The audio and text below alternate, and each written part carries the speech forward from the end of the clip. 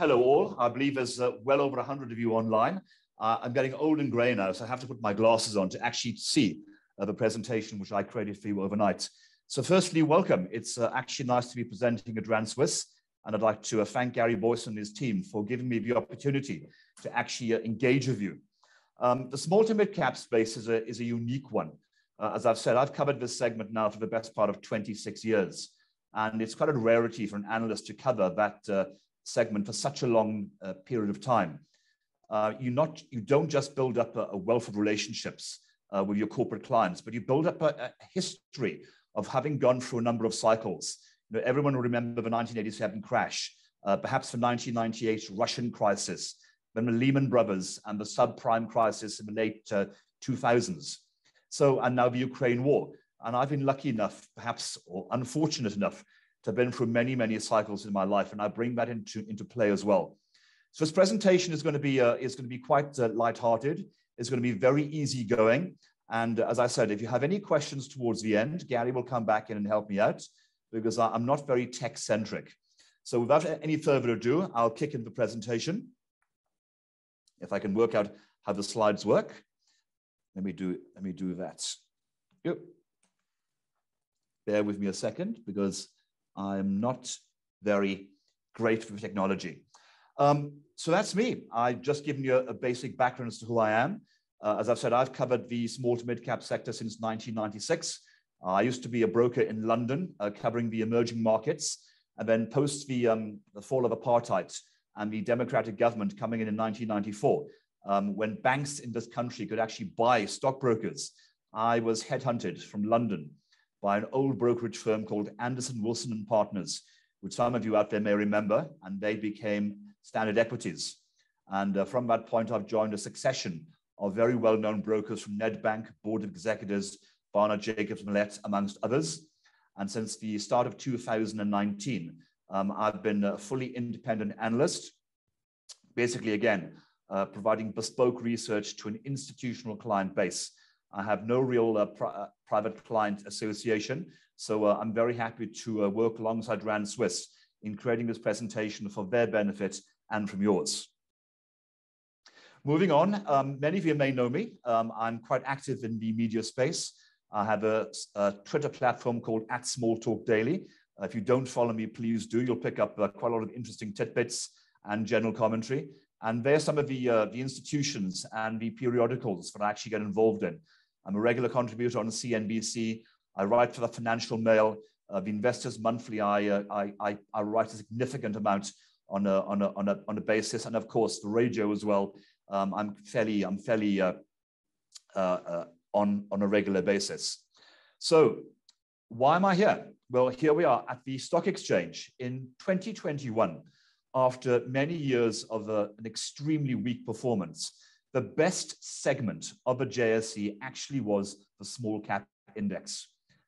If you were in the small cap index last year, you would have made roughly 52% return on your money, versus on average 24% for the JSE All Share and slightly more for the mid cap index.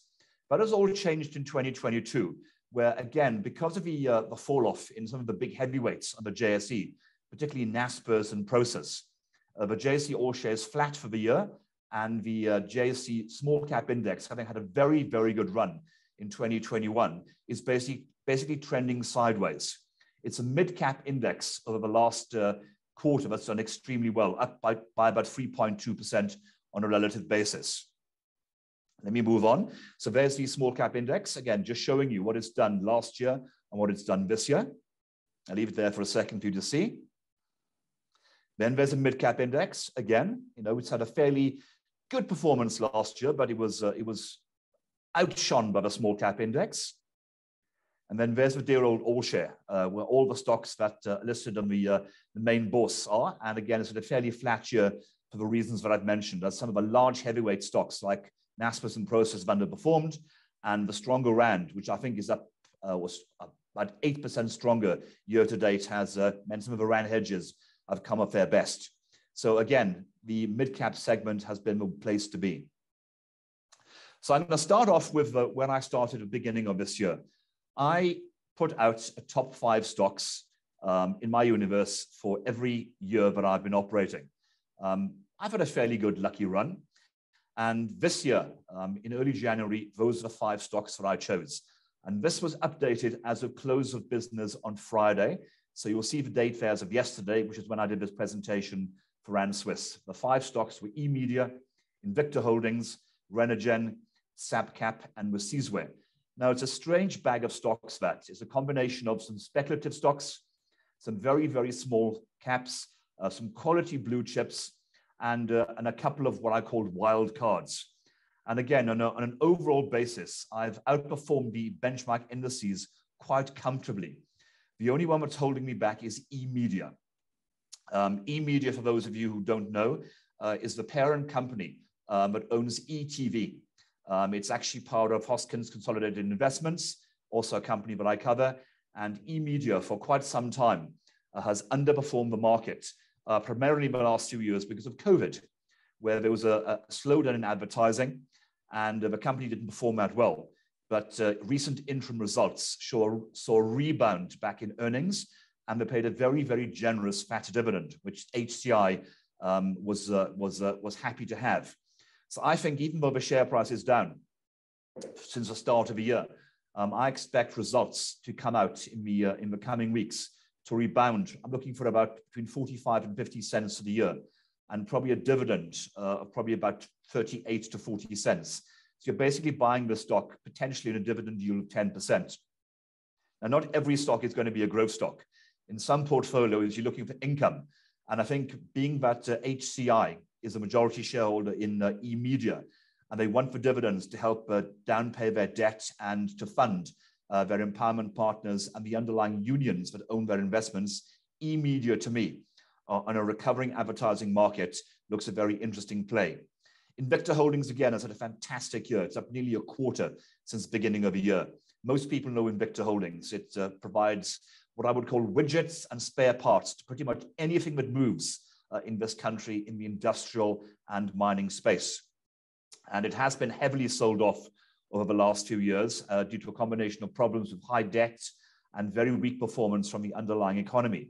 But under the new leadership of Stephen Joffe that came in as CEO about 2 years ago, you've seen the SARS liability vanquished, you've seen debt completely repaid, and the company is now back in a growth track.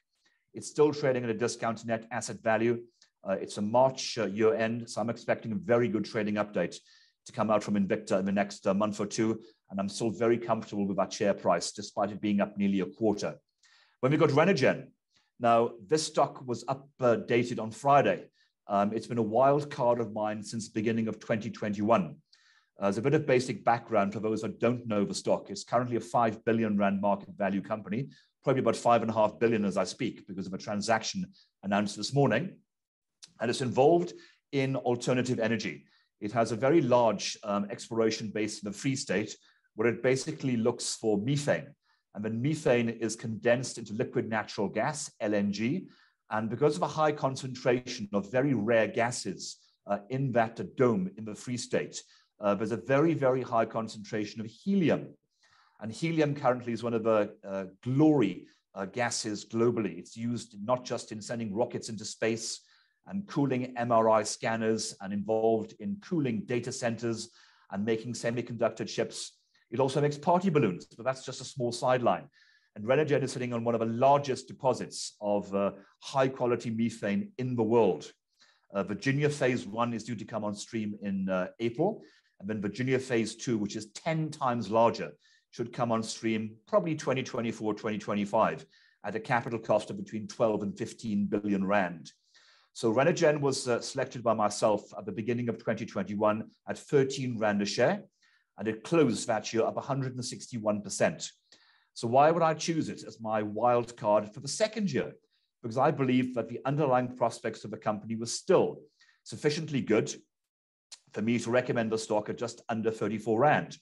As we speak this morning, the stock is trading roughly 44 Rand, because this morning at 8 a.m., they announced on the Australian Stock Exchange and the Johannesburg Stock Exchange that they've signed an agreement with the government-owned Central Energy Fund, where the Central Energy Fund, or CEF, is investing 1 billion Rand for a 10% stake in one of Renogen's subsidiaries called Tetra 4, which is basically liquid natural gas fuel operation.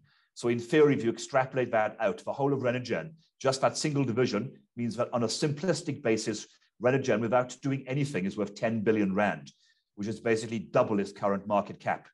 So I'm not surprised the share price has hit new highs this morning, and I think it'll continue to run in the days and weeks ahead as more news comes out. And of course, the taps start to be turned on Virginia phase 1 in the next month or so. SabCap is a stock that may not be known to many of you out there. It's basically an investment holding company, probably market value around 2.5 billion rand, with assets under value of around 3.5, 3.6 billion. But the gentleman behind the company is an extremely well-known entrepreneur. His name is Chris Seabrook, and I've known him for the best part of 25, 26 years. He's been on the boards of Datatech, Altron, Massmart, and he's a very successful businessman and entrepreneur in his own right. So what you're basically buying in the SabCap is what's called a family wealth office. What that means simplistically is if you're a fantastically wealthy individual, you can run an office just to look after your own money. So Christopher Seabrook thought, well, you know what? If I'm doing this for myself, why don't I list a vehicle and allow other parties to participate in what is my own family money? So when you're investing in SabCap, you're not just investing in a basket of unlisted assets and listed assets in the likes of Metrofile and some offshore assets, but you're basically buying into a family wealth business of a very successful entrepreneur with a 30 or 40-year track record. And the company over the last 15, 20 years has shown a compound average growth rate in net asset value of around 16%. It recently had results, and the net asset value grew to about 94 Rand a share. So it's trading at about a 31% discount to net asset value, which is the average discount for investment holding companies. But SabCap is different because you're basically buying into what is a private equity type business, where Seabrook basically goes out and invests in stocks which he sees has significant long-term growth potential, which you as individual investors would have no chance knocking on the door and buying a stake in perhaps one of the largest providers, for example, in labels that go into garments globally. It might not sound a very glamorous business, for example, but every piece of clothing that you wear has to have labels showing you where it's made, how to care for it. And those labels cost money. And there are billions and billions of labels made a year. They have 2 businesses involved in that. They're also involved in an internet security company in London.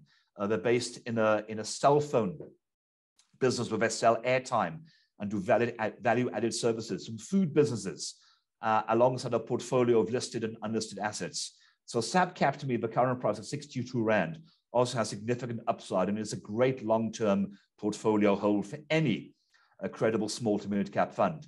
And lastly, is a very, very small company, not small in the space of its market value, but it's small in the greatest context of platinum. It's Wesizwe. It was one of my wild cards of this year when I chose it at R1.12, because for many, many years, they were investing in developing a state-of-the-art mechanized platinum operation in the Bushveld.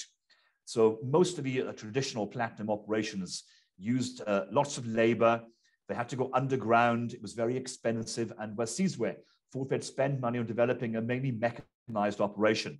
And this year, they're coming into production and having spent the best part of 12 or 13 billion Rand, I think from memory, in developing this mine, we're now going to start getting ounces out of the ground.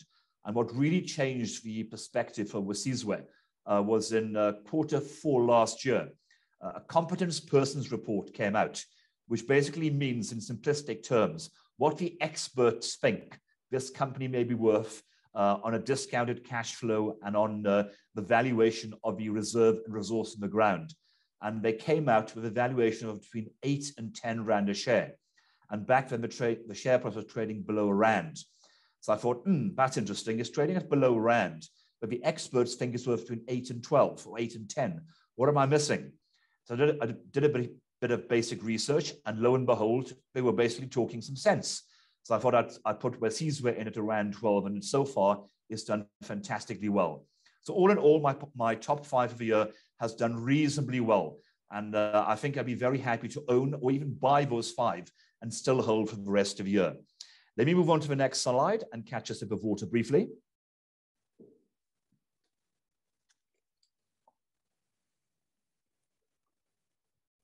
So what's catching my eye currently in my portfolio stocks?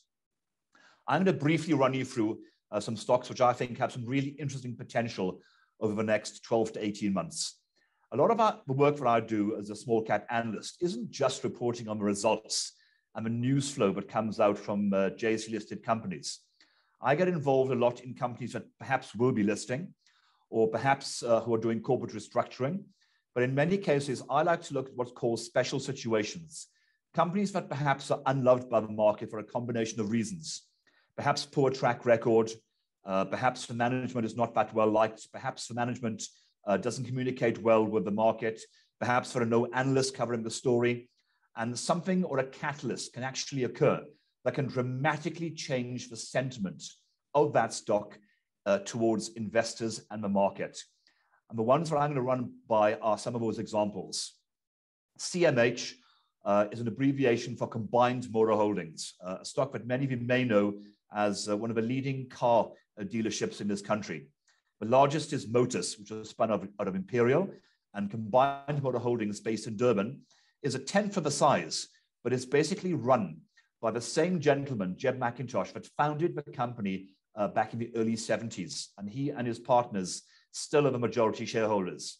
He's now in his 70s, and he's one of the sharpest guys that I know in running his own business. And I like I like managing and looking after family-run businesses. So this stock, for quite some time, was languishing under a cloud as its bigger brother, Motus, was racing away. Now, Motus had very, very good results a couple of months back. And I thought, well, if Motus is having good results, there is no reason that CMH, being smaller, shouldn't be doing as well or better.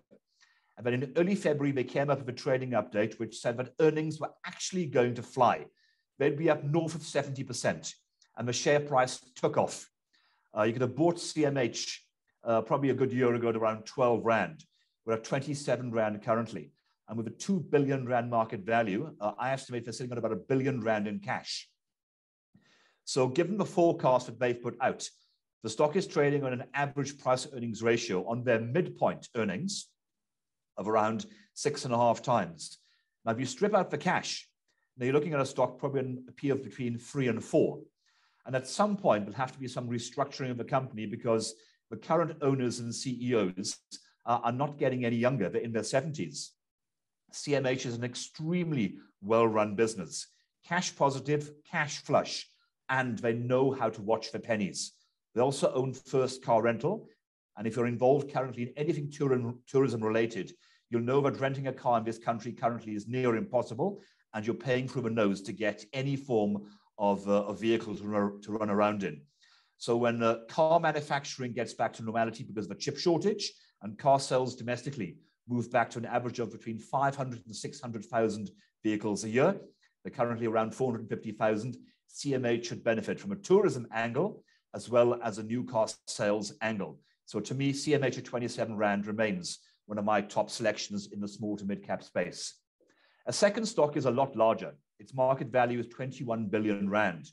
Everybody knows Ital Tile. They own the upmarket Ital Tile brand. They own CTM in the mid-market. And then for the lower end market, they own a company called Top T. Now, this company, again, is family-owned by the Ravazzotti family. And it's been a company that I've covered for the best part of 25 years. For the last 12 months, the share price has been fairly flat. It hasn't really gone anywhere.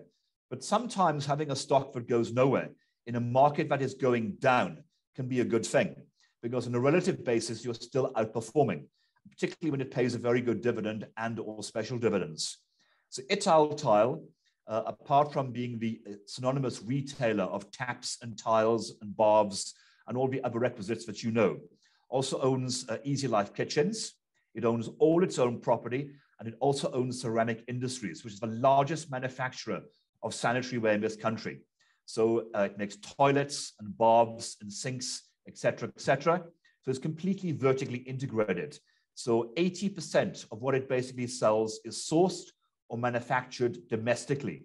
which means it's not impinged by all the supply chain disruptions that we have seen, but it's hit many other listed stocks because they can't get products from China because of port delays, and there's been a high shipping cost because of the supply chain problems, et cetera, et cetera. Italtile is fairly self-reliant on domestic manufacturing.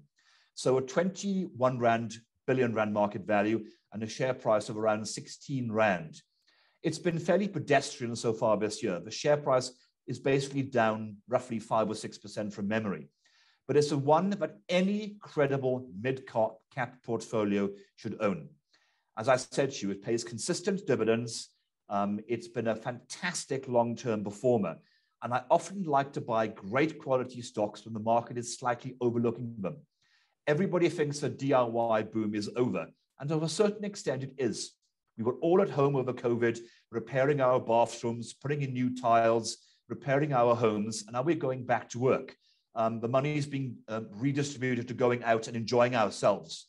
But it's not to say that the homes are being ignored. So someone like Italtile, which has a very conservative balance sheet and very good growth prospects in the lower, middle, and upper end, should continue to gain traction, gain market share, and deliver very good earnings and dividends in the future. Moving on, I've chosen an interesting stock which may be contrary to many of you out there. It's Signia. It's a stock that I've known for many, many years. I was involved in the listing of the stock in the stock exchange here, probably the best part of, I think it was 2015, 2016 from memory. It's run by the well-known entrepreneur and civil activist Magda Viergiska, and the share price is currently about 16 rand a share. Year to date, it's down about 10%. Results for September 2021 came out fairly recently, and they showed a very pleasing 16.6% rise in earnings year on year, and it paid a 1.35 rand dividend. Now, the reason why I chose Signia, again, is because certain portfolios need to have a stock where income is important. At the end of the day, the family who owns Signia, the Viergiska family, are the largest underlying owners of that stock. They own roughly 60 to 65% of the company. And as such, dividends is very important for the family and, of course, any minority shareholder. So whilst the company does have a certain degree of volatility because it is a market stock, so if the stock market goes up, the underlying assets under management rise and they make more fees from the underlying assets under management, or AUM. If the market is going down, then again, the AUM goes down, so they collect a slightly smaller fee. But what Signia has very successfully done is it has expanded its portfolios into higher value margin ETF funds. You might know the Fourth Industrial Revolution, the Healthcare Fund, the Oxford Scientific Fund, and it's moved offshore. And that's helped offset some of the weakness we've seen in the institutional market. And its retail segment is growing extremely quickly. So at the end of the day, even though the stock is down for the year, I'm expecting a fairly interesting result for the year, probably up maybe only 8 or 10%, which might not sound great. But if we were to pay a dividend of between, call it 140 to 150 on the current share price, that's a dividend yield of around 9%. And that's a lot better than you're going to get in any money market rate. And you possibly have the potential upside of some capital appreciation. And that's why I put Signia in a bit like Italtile. Sometimes you need some dividend potential and some capital appreciation in your portfolio. Another sip of water. A complete speculative stock is a small cap counter called York Timbers. The York Timbers, for anyone that doesn't know the company, owns plantations and sawmills on the borders of Swaziland. And it's one of the largest producers of timber in this country, involved in the construction segment and anything else timber related. Back in the day, York Timbers was best known for making clothes pegs, ironing boards, and laundry racks, but it's since diversified into general timber. And in the last 12 months, an activist has come on board under the guise of A2 Investment Partners, who took a material stake in the company. They own about 20%. And the share price was then trading well under 2 rand. and it ran to a recent share price high of 4 Rand on the hopes that the activists would shake up a stock which for the best part of 10 years had made no real money, had shown no real prospects in terms of growing its underlying earnings, and had not paid a dividend to any shareholder, including the IDC or its empowerment partners, for the best part of a decade. The share price had a nice little run. Over the last couple of months, it has retreated. It's still up nicely from when the activists got involved. But year to date, it's down about 29%. Now, that would concern many people. It doesn't concern me, because when I get involved in a company which is a special situation, I'm in for the long haul.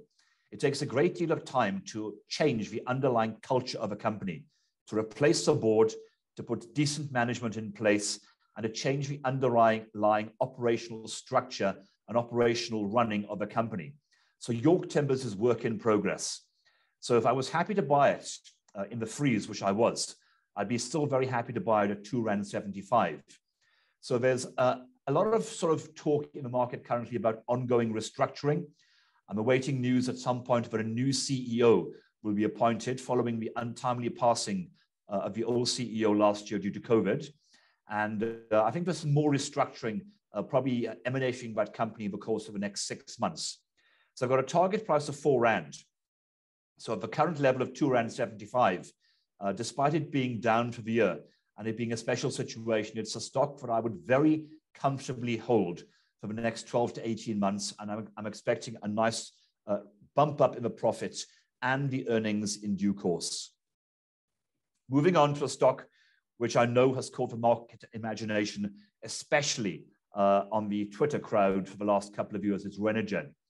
As I said earlier, Renergen is basically involved in the extraction of gas in the Free State, where it has a very large license concession covering about 187,000 hectares.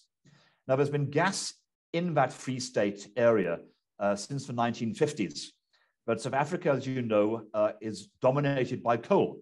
We have some of the best coal reserves in the world.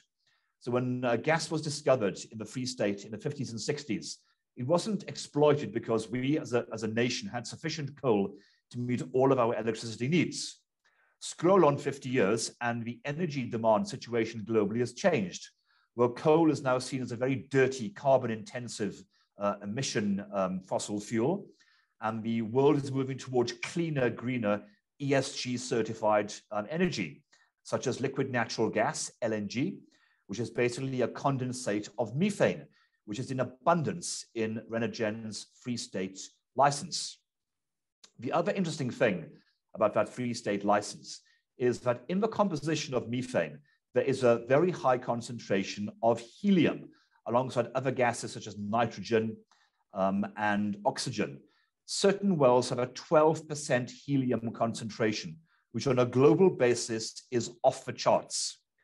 Any other major international helium production site, be it in the US, in Canada, in Russia, in Algeria, amongst others, generally has a helium concentration rate coming out of its gas wells of between 1% and 2%. Some of Renergen's are up to 12. On average, they're between 3 and 4. So you can say that they're at least double the average global rate. Secondly, their hit rate is very, very high, and the gas well sits at very shallow depths of between 300 and 550 meters. So they basically drill a hole, they strike gas in the fractures, they then bring the gas to surface. It is liquefied at extremely cold temperatures, down to about 168 degrees for liquid natural gas and down to 215, 218 degrees for liquid helium. And then that product is stored in cylinders and then sold to varying parties. So as it stands right now, there are 2 phases inside Renergen. There's Virginia phase 1, which is due to start production in the next month. That cost R1 billion and will produce roughly 350 kilograms of helium a day and between 45 and 55 tons of liquid natural gas. Now, quite a significant proportion of that helium and liquid natural gas has been contracted by various parties. Consul and Italtile have recently taken agreements for liquid natural gas. But the real money spinner inside Renogen will be Virginia Phase 2, which will be between 10 and 12 times larger than the current operation and will have a capital cost of between 12 and 15 billion rand. So you're probably thinking to yourself, that's a great deal of money. Now, Renogen, when I picked this company last year, had a market value of under 2 billion rand. As we stand today, it's at about 5.5 billion, which is still a significant discount to the money that it needs to raise for its Virginia Phase 2. So where's the money coming from? The answer is quite simple. In the last couple of weeks, there's been a number of strategic news announcements where some international investors have taken strategic equity stakes in the company. A Canadian-American multi-billionaire called Robert Friedland, that owns Ivanhoe Mining, a very successful entrepreneur in global commodities, saw the potential in Renogen, and he has potentially committed up to $250 million, or around 4 billion rand, to help fund Virginia Phase 2. This morning on the JSE and on the Australian Stock Exchange, we saw the government Central Energy Fund commit 1 billion rand for a 10% stake just in the liquid natural gas division of Renogen called Tetra 4. They've also launched a helium token, which will be traded in the next 2 weeks. That'll raise another 300 million rand. So all in all, of a 12 to 15 billion rand capital cost, they've raised around 40% of the money that they need. And the balance will come from a combination of debt funding and other international funding. So all I'm going to say regarding the remaining funding is watch this space. Renogen today is up around 10%. I think the last price I saw on the JSE before I came online with Rand Swiss was around 44 Rand. It's up from 34 Rand when I selected the stock at the beginning of this year, and it was 13 Rand when I selected the stock at the beginning of 2021. My target value for Renogen is 60 Rand. So whilst a great deal of the easy money has been made, there is still upside to this company. But I do have a caveat that because they haven't started producing the real large quantities of liquid natural gas and helium that will only come on stream between 2024 and 2025, with a certain degree of elemental risk regarding the commissioning of the project. Will it actually operate on time? Will it go to budget? And of course, money needs to be spent to put the capital in place to build the site.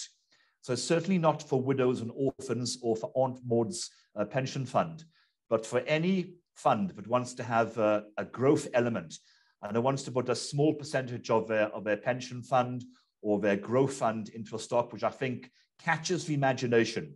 Renogen is one, but I would certainly keep a very close eye on. Moving on, Stadio. I've covered the education sector as an analyst for the best part of 26 years. Now, for those with long memories, there were companies listed back in the day like Educor, which was part of NASPERS, that was sold off. Advotech, which owns Trinity House, Crawford College, Abbott's College, amongst others, and Damlin and Varsity College, has been around for the best part of 30 or 40 years. Stadio basically was hidden inside Coro Holdings, which is a school business, which listed out the PSG stable, I think from memory, about 2010. It became independent probably 4 or 5 years ago, and it is primarily an online tertiary business.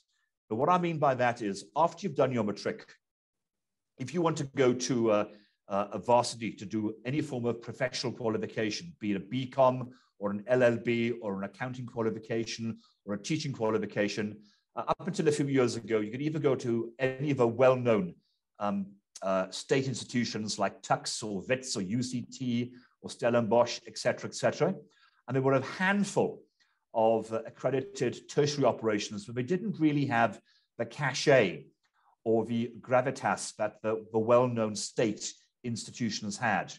Stadio is one of the first companies that has got accreditation from the education department to actually offer what I would call equivalent courses that you would get of the likes of the UNISA or any of the mainstream institutional varsities out there.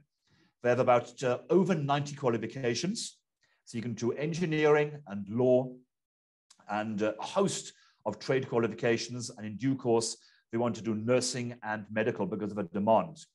Now, the reason why I like Stadio is it's asset light, because more than 80% of its learning is done online, because most of the people doing tertiary education have gone through schooling.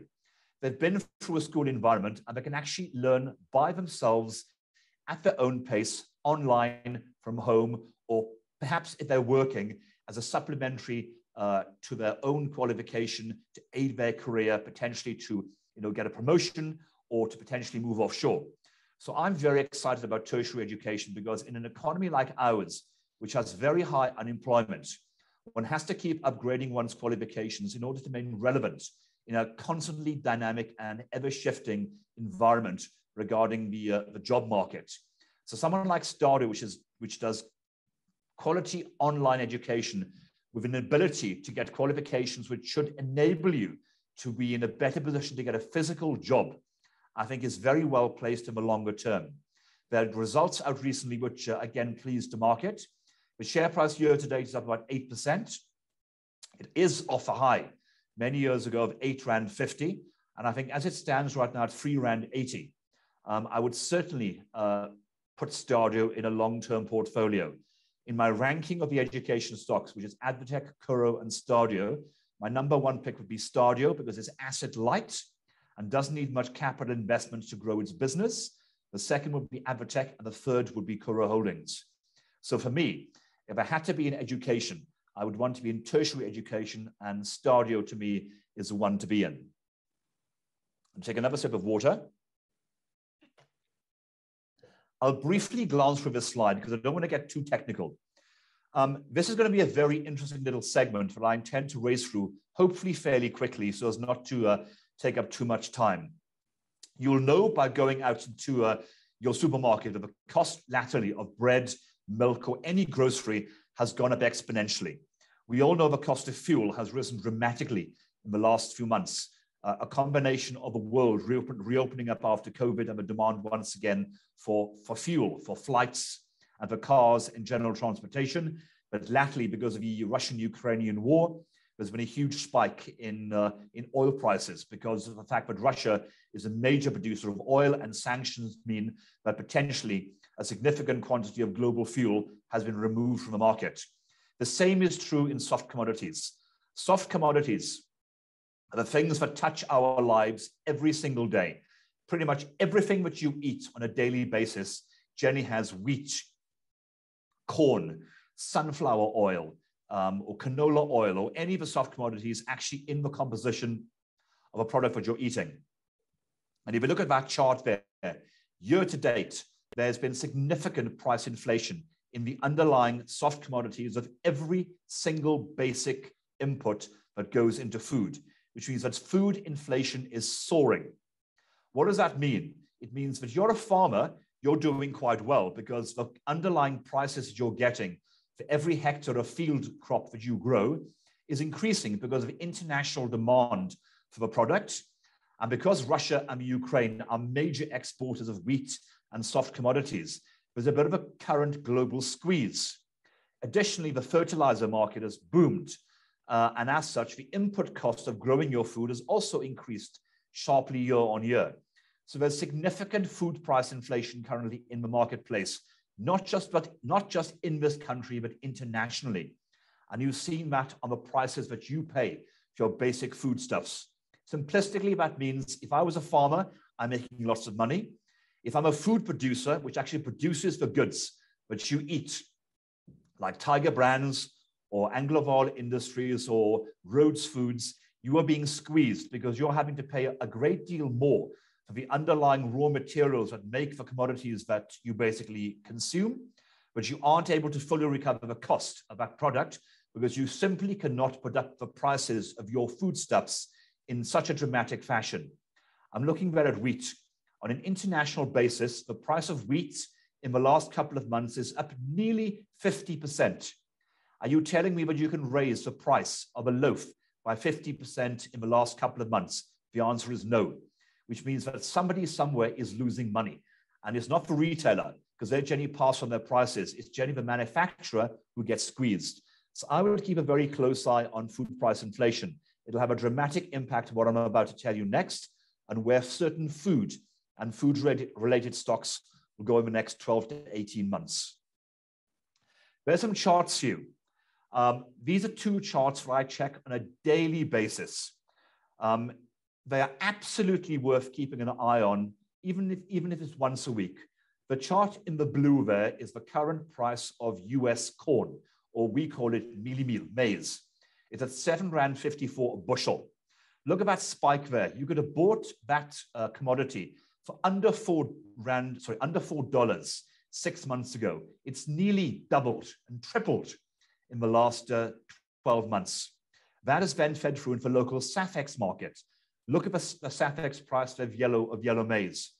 You could have bought SAFEX 3 years ago at 1,850 Rand a ton. As I stand here today, it's north of 4,000 Rand a ton. Do you really believe that food manufacturers and anybody that uses maize to rear chickens that go into the meat that we eat every day, or to produce milk, the cows that produce milk, the feed, or even the eggs, they can pass on that cost increase? They can't. So there's been margin contraction and margin squeeze. Look at food price inflation.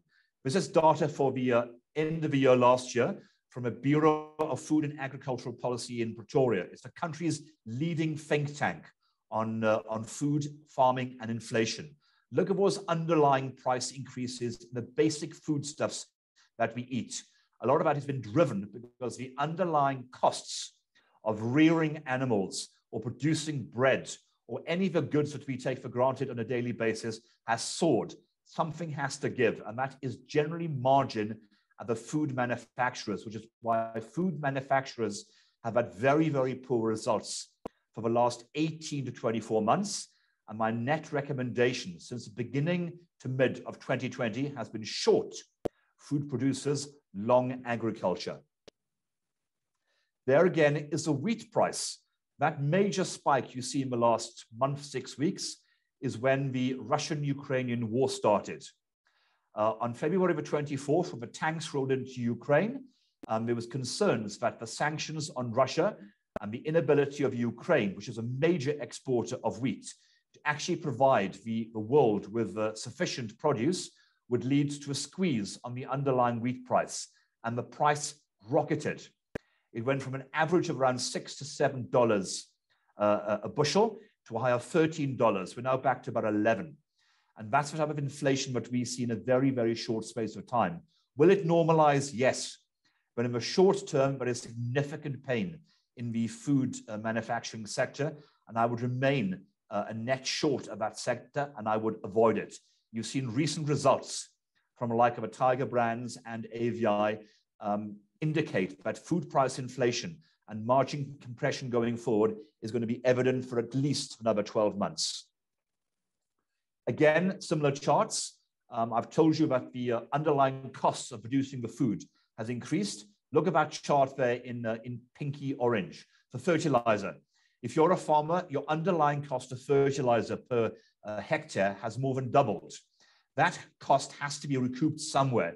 So they generally pass the cost on, and that is then fed through into the international markets, the price that we, the consumers, ultimately pay for anything that we consume. So fuel has gone up, if fertilizer has gone up, if chemicals has gone up, if transportation has gone up, something has to give, which means food prices have risen.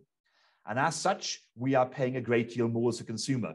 But in this country, as you know, with very high unemployment, a significant proportion of the population living on government grants, no real economic growth, modest underlying capital investment, it is very difficult for the consumer to currently cope with surging food prices, which means at some point, something has to give. And that give point is generally volumes, where in order to procure the food that the masses need to eat, they only have a finite amount of money in their pocket, so they tend to buy less. That will have a dramatic impact to the food producing sector, again, for the next 6 to 12 months.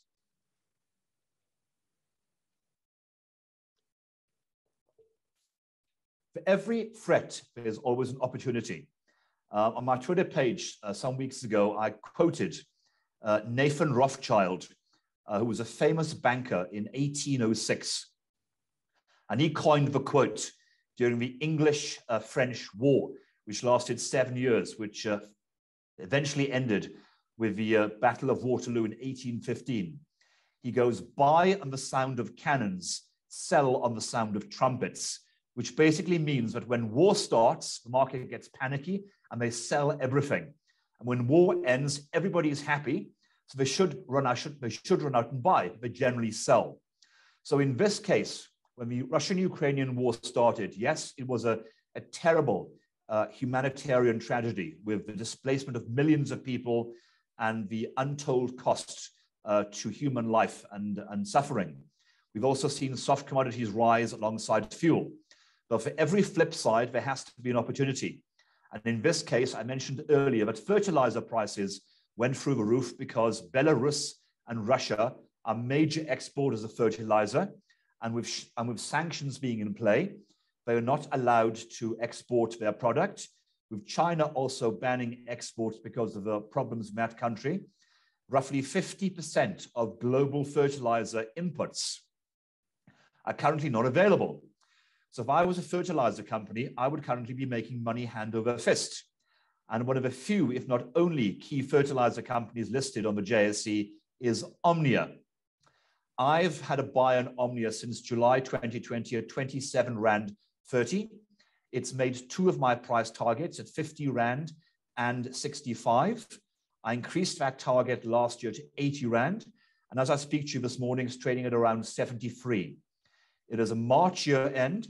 I'm expecting a truly astonishing trading update powered by agriculture and the explosives operation once again kicking back into earnings as global commodities come back into play, as everybody starts mining again and using dynamite to produce the very hard commodities like iron ore, nickel, etc., that we all consume on a daily basis. And as such, Omnia should have a very, very pleasing results in about May. They've also been selling off assets. They sold off Oro Agri last year, which repaid all their debts. And then they also sold off an oils and lubricants division called Umongo Petroleum last year for 1.1 billion Rand. So the company right now is debt-free, and I believe is sitting on perhaps 2 to 2.5 billion Rand of net cash with a market value of around 11 billion Rand. So notwithstanding very good results, I'm anticipating this year, I think there's a very, very good chance that like last year, where they paid a 4 Rand special dividend and a 2 Rand ordinary dividend, but they could pay a very, very healthy dividend this year. I'm forecasting anything between 8 and 10 Rand a share. Now, given the current share price of around 72, that could be a very juicy dividend yield if my crystal ball gazing actually transpires. At the bottom of the report there, and I'm sure Rand Swiss will post this, are links to 2 reports that I recently wrote on Omnia detailing on why I think the company will perform very well this year and into its new financial year of 2023. So Omnia, to me, when I wrote this at 70 Rand and 80 cents on Friday, has a target value of 80 Rand, but I think it'll go higher if, as I expect, the trading update and the results are up to my forecast, and they do indeed pay a special dividend. There's the Omnia share price. You can see it had it's been in fits and starts. It goes sideways, jumps, sideways, jumps, sideways, recently jumping. And I think currently it looks very, very interesting. And if I was a gambling man, and I'm not because I hate gambling, I must be the only guy that went to Vegas many years ago and spent the grand sum of $1 on the slot machine because I don't like gambling. I like to know what I like to make money. And I can see Omnia making my 80 Rand target and potentially moving higher. For those of long memories, its all-time high was 160 Rand. I'm not saying it's going to get back there because the times were different, but I can certainly see the stock knocking on the door of 100 Rand within 12 months. Moving on to food producers, again, for every threat is an opportunity. The agricultural sector has done fantastically well as an asset class in this country. We've seen soft commodities soar in value. And if you're a farmer growing wheat, canola, soya, maize, you've done very, very well in the last few years after a period of very weak performance due to poor weather and in the case of the Western Cape, a 100-year drought. So we're now in the third successive year of extremely good, upbeat earnings in the agricultural sector. And the two that I've chosen are both listed, Carp Agri on the Johannesburg Stock Exchange and TWK Investment based on the Cape Town Stock Exchange and on A2X. Carp Agri may or may not be well known to many people. It's been listed for quite a number of years. It came from the PSG stable. It had a large stake in Pioneer Foods back in the day, which has since been sold. It is now a nationwide agricultural business where a quarter of its revenues derive from fuel, a quarter from convenience retailing, a quarter from agriculture, and a quarter from general retailing via its Agrimart operations. I nicknamed this stock many years ago the Borough Massmart. So imagine Massmart, but just better run. This company, for the last 10 years or so, has an average compound growth rate of around 15% per annum. At 48.49 Rand, I'm forecasting earnings this year of a minimum of 5.50 Rand to 5.75 Rand. So the PE is between 8 and 9. It pays a very good dividend. It's recently bought a very interesting fuel transaction called PEG, which after the debt has been repaid in about 3 or 4 years, will lead to a significant cash overflow, which could lead to very healthy dividends. So Carp Agri to me is one of those well-run agricultural businesses with a market value of around 3 billion Rand, which is one of the hidden gems of the JSE. TWK is a smaller business worth about 1.5 billion Rand, but again is a giant business, has a revenue of north of 8 billion Rand and is immensely profitable. Again, involved in agriculture, but its main business is actually exporting wood chips into the Asian market to make pulp and paper. So they own their own forests, they own their own sawmills, they produce 900,000 tons a year of timber-related products. They go into all sorts of building materials in this country, which have been booming, and they also supply the Asian pulp market with the raw materials to make paper. And as we all know, given the chances of working from home, with everybody having bought new printers and laptops and PCs, the demand for paper and ink has soared globally. And the demand for paper has also risen quite exponentially. So TWK is going to have another very good year of results. Earnings last year were up 26%. We're about to issue interim results. The results should be out around the 12th of April. I'm forecasting another very, very good set of results. With the final to August also on the horizon, I'm forecasting around 6.50 Rand, with the share price having derated from a recent high of 50 Rand down to 36, having listed on the Cape Town Stock Exchange at 35, soaring to 50, and now coming back to 36. It's one of those hidden gems, which very, very few people actually cover. I think I'm the only analyst, and I'm giving you a heads up. If you want to be in agriculture, which has significant upside potential for the next 2 or 3 years, I would have a serious look at TWK Investments. 2 other stocks that I like are in the fishing sector. The fishing sector to me is very interesting. I've told you I'm not keen on food producers because they're tied into the rising input costs of soft commodities. Fishing is different. Globally, fish is a finite resource. You're generally given a license to catch a certain tonnage per annum. And as the world starts to eat better and the changing dietary habits of particularly China moves towards more healthier products, fish is going to be a global resource which will have a long-term growth scenario. The 2 best plays in the domestic market, I'll come to the second one later, is Oceana Fishing and Sea Harvest. Sea Harvest to me is an interesting play. It's a mid-cap food counter, market value of around 5 billion Rand. It also has a foods business involved in the production of cheese and butter called Cape Harvest Foods. But for the last couple of years, the earnings have done fairly well. It earned about 1.65 Rand this year, and it pays a reasonable dividend.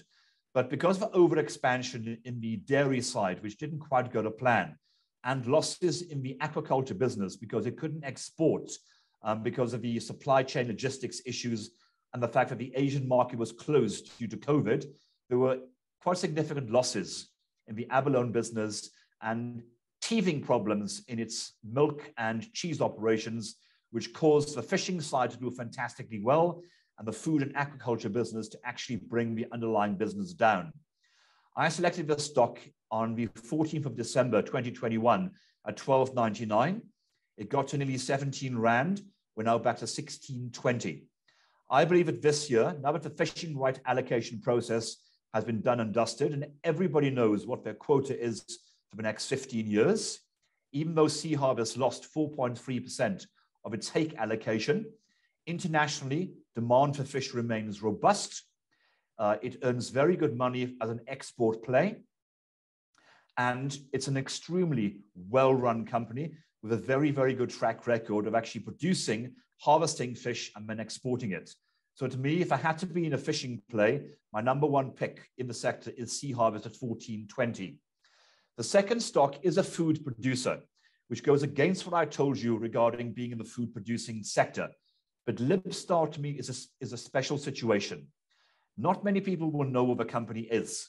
It actually is a company that supplies products that I guarantee every single one of you listening to this webcast will have in their fridge, in their pantry, or in their grocery cupboard. If you shop at Woolworths, Checkers, or Pick n Pay, Spar, or any other retailer, many of their products will be in your cupboards. They're also one of the largest providers of products to McDonald's. We do all the wraps for KFC. They own Denny mushrooms, as an example. And they also have the largest producer of chicken schnitzels, as an aside, into Woolworths. So many of the ready meals that you buy from Woolworths are probably made by Libstar, but it's a holding company for a number of brands. Its current market value is about 4.5 billion Rand. It's trading at a P of around 7.5. Recent results were up just under 19% to about 80 cents a share. And even though it will be hurt in the next 12 months from slightly higher input costs, it's targeting a number of new growth vectors, particularly in the wholesale market for private label. The export channel is doing quite well. And I see significant change in the company coming in the next 12 to 18 months, which should lead to sentiment change regarding the company. Those that remember Libstar, it listed in May 2018 at 12.50 Rand. And within the first couple of months had a profit warning, which is a kiss of death for any new listing. And the share price ultimately bottomed at 5.50 Rand. The market was utterly unforgiving. And for the last few years, the share price has been trending sideways at between sort of 5.50 and 6.50 a share. It recently sold a loss-making division involved in what's called household and personal care, which again, to the layman, is washing powders, liquid soap, deodorants, etc., etc. They sold that, so a loss-making arm is gone. They're now a pure food business, expanding their business into value-added baby food, pet foods, and more value-added products to their key clients, which are Woolworths and Checkers and the export market. I foresee ongoing change in the company in terms of new management coming on board. The largest shareholder in the company is a private equity player. That fund has to wind up at the end of 2023, and that 35 to 37% stake might get sold to a potential acquisitive party or could lead to some form of special situation. So I'm putting Libstar in as an undervalued play, which has been overlooked by the wider institutional market, but to me has significant upside legs if my crystal ball gazing actually transpires. I've recently written a note on Libstar, and again, that'll be on the link post this presentation. On Oceana, I mentioned it's the largest fishing company in the country. It's been through the wars in the last few months because of an investigation from a whistleblower regarding potential financial irregularities in its US Daybrook fish meal operation. Now, under US law, if a whistleblower blows the whistle, you have to investigate. So after an exhausting and very expensive multi-million Rand legal and accounting investigation, what have they come up with? Nothing. There was no fraud. There was no financial impropriety. There was just an IFRS accounting treatment, which was handled incorrectly, and a line item worth $4.4 million had to be backdated, which is insignificant in the scale of a 4.5 billion rand transaction that Daybrook was in 2015. But the trouble was, when you start having an investigation into a company, you start to delve deeper. And inside Oceana, there were many issues that came to the fore. It's like opening up a can of worms. And sadly, due to the drip nature of news coming out from the company's press releases, the market took fright, and the share price of the company fell from the high 70s. It plateaued at around 51 Rand. Now, 51 Rand, bearing in mind the company had already given you a reasonable trading update, saying that earnings would be down by around 10% for the year. I thought, well, this is a fantastic 100-year-old business in a commodity which is in global demand. It owns Lucky Star Pilchards, which was badly hit during the pandemic because it couldn't actually source enough sardines internationally to meet domestic demand. There was shortage of supply of cans to actually pack the product. They had some very bad fishing seasons. And of course, their Daybrook operation also had a very unfortunate fishing season due to a combination of very poor weather in the Gulf of Mexico and a record hurricane season. So you could say that Oceana had a very, very unlucky 2021 through a combination of natural causes, be it Mother Nature and the weather, and unnatural causes due to their own drip of bad news. So 51 Rand, I thought, this stock's on a P of around 9. It certainly isn't going to go bust. And the upside potential, once it cleans the house up, should see the share price starting to rebound. So we have seen the departure of the CEO. He suddenly resigned before results. We've got the CFO currently suspended, and the company secretary also made a run for it. So it might not sound good on the face of it, but let's not forget, but as I said earlier, it has some extremely good products in significant demand locally and internationally. And with a new management team on board, they're looking to clean up their act. And I think that earnings should start to increase in the course of 12 to 18 months. That's what they have indicated. I placed a buy into the stock about a month ago at 52 Rand. It's now at 58. And I think a target price of 70 Rand is easily achievable. As the bad news starts to wane and the positivity of the company starts to emanate, I think that Oceana Holdings will start coming back into the forefront of investors' minds. Another sip of water, please. There's 6 stocks that I chose in an article that I wrote for the Financial Mail back in November. Many of you may know there's been a significant number of delistings on the JSE, where I think last year, from memory, over 25 stocks were either bought out or delisted because the onerous costs of either listing on the JSE or the fact that the institutional market did not want to be involved in supporting and buying small caps meant that private equity or management could buy out their businesses on price earnings ratios, which would seem absurd to many people, given they were bought out on P's of between 4s, 5s, 6s, 7s, and 8s. When I first started my career back in the JSE in 1996, the average PE ratio for a small cap company was in the high teens. It was around 18. In the late 2000s, it was probably about 12 to 14. As it stands right now, I can still pick up companies offering fantastic discounts to net asset value with growth prospects, cash in the bank, and they're unloved for between PEs of 2s, 3s, 4s, and 5s. So I wrote a piece in the Financial Mail stating that those 6 companies, Bowler Metcalfe, Metrofile, Mustec, Santova, York Timbers, and Zeda, for a combination of special situations and or potentials for buyouts, would actually perform quite well. You can see that Bowler Metcalfe, since I wrote the report, is up 12%. Metrofile is basically flat, but I still have great hopes for Metrofile. They had flat recent results. I'm expecting a good second half, and there's still the bubble of a potential buyout from a number of international suitors. Mustec, the technology and services company, is up 12%, That's trading on a substantial discount to net asset value and a price earnings ratio of only 3 times. Santova, the logistics company, is trading again on a P of around 5.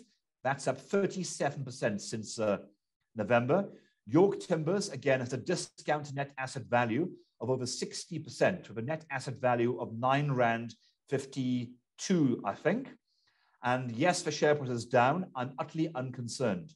As the activists get their teeth into that company, and it's the same activist crowd that took Novus from 60 cents to over 3 rand, I can see York Timbers rebounding. But of course, Zeda, which is part of a PSG portfolio, has recently announced it's unbundling its stake in Carp Agri. There's also a potential special dividend coming from the sale of a logistics company where they sold that business involved in ports and rail for 1.6 billion rand, or roughly 1 rand a share to Zeda. And that stock to date is also performing quite well, and I expect more from Zeda. And I'll be updating that list of 6 in my next Financial Mail article in August. What should I be looking at right now? Hoskins Consolidated Investments, or its shortened name is HCI. When I wrote this presentation yesterday, it was trading at 107 Rand, close of business on Friday. This is a stock that I've been watching for quite some time, and I wrote a piece on HCI in the middle of last year at around 65 Rand, when the stock was trading at a material discount to its net asset value.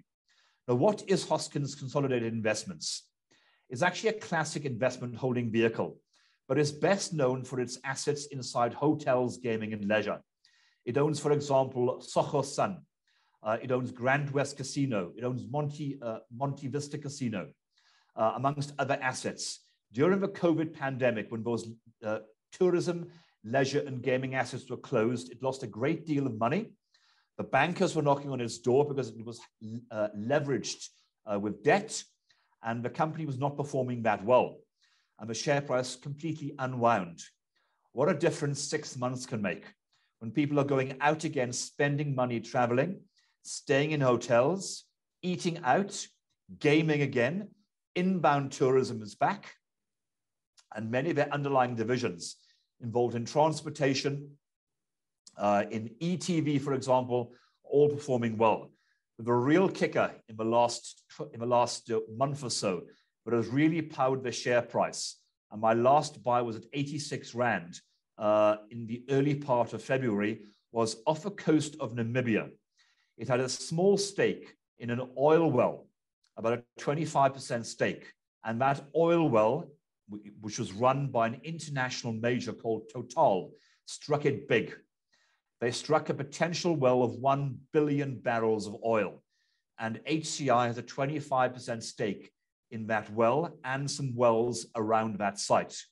So the share price has run because everyone's now wondering what this oil potential investment is worth. I've seen estimates in market, anything from between 50 Rand to 100 Rand a share, yet alone all the other assets which you're getting. Soho Sun, the gaming assets, the transport assets, ETV, et cetera, is in there for next to nothing. So to me, the stock is currently trading at a discount to net asset value of around 31%. But this is a March year end. The CEO, Johnny Copeland, I think he's going to have a very, very good story to tell you in the next reporting period. And I wouldn't be surprised for a trading update coming out in late April, early May.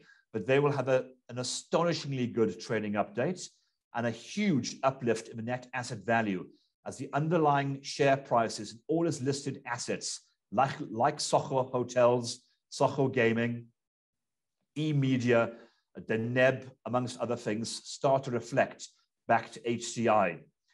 The market value, yes, it's probably a 6 to 7 billion rand market value company, but that could be dwarfed by what the actual oil business is worth. So it's a speculative play, but it's certainly one to keep an eye on. And if I move to my last slide, there is the HCI share price. You can see it plateaued during the depths of COVID, and since then it's run quite nicely.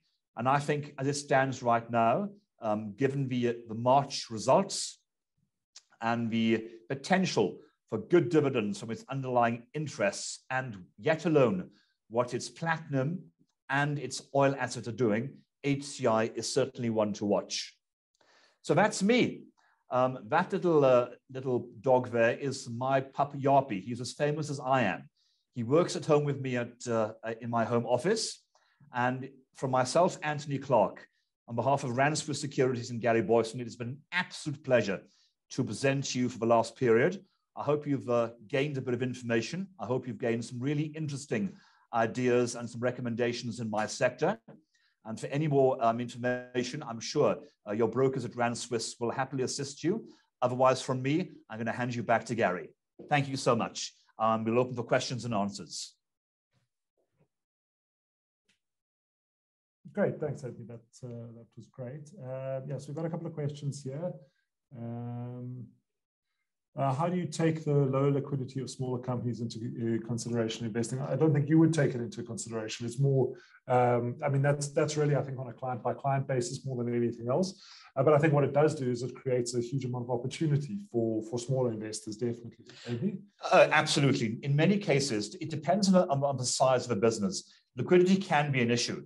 You know, if I was a major institutional investor and I wanted to buy a 10% stake in a small company, it might take me months. But if you were a reasonable sized private client individual, I've had no qualms in picking up stocks in reasonable volume in any of the small to mid caps that I cover. You know, unless you're dealing in institutional size qualities, the small to mid cap space is ideal for the private client investor. Perfect. I think we're going to leave it there because we've got another crossing now shortly. But yeah, Andy, thanks a lot for speaking to the guys. We're probably going to do this presentation probably once a quarter, give you an update on the small cap sector. And as always, please feel free to give us a shout on info@ranswiss.com. And thank you for attending. Thanks so much.